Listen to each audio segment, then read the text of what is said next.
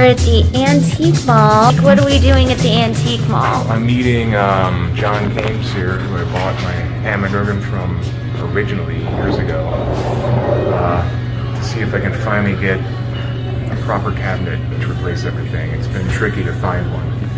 Yeah.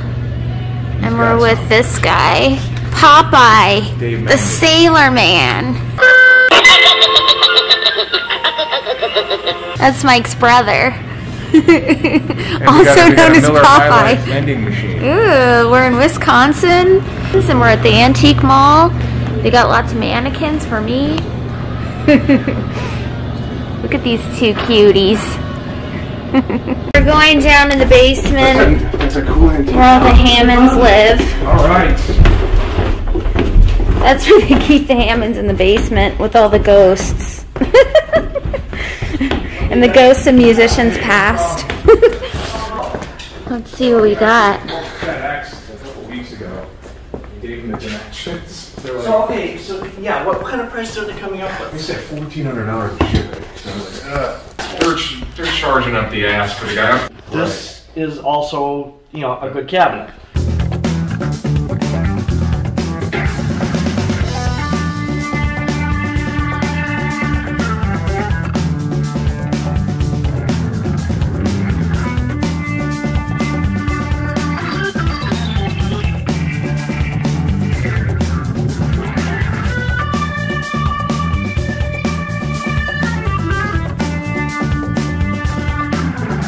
Look at all these parts of organs. This is like the organ warehouse. This is like a little old lady organ.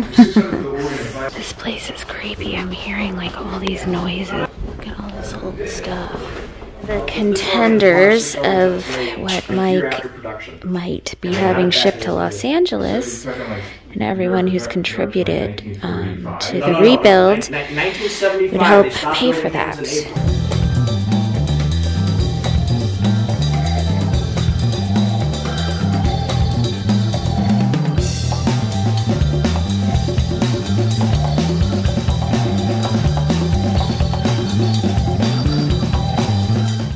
This whole place is vintage Hammonds, organs, Leslie's. You got it all. Pretty cool. Let's see. But so I'm not even sure if this organ has a back. It does. it does. Doing this. The soul put in a new cabinet. Yeah. I get it back, you know. Let's see if you catch the difference on that.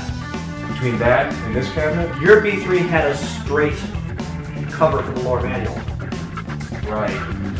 Oh, that's curved. Even the very first generation B3 had that cabinet, the 1956. Right, okay.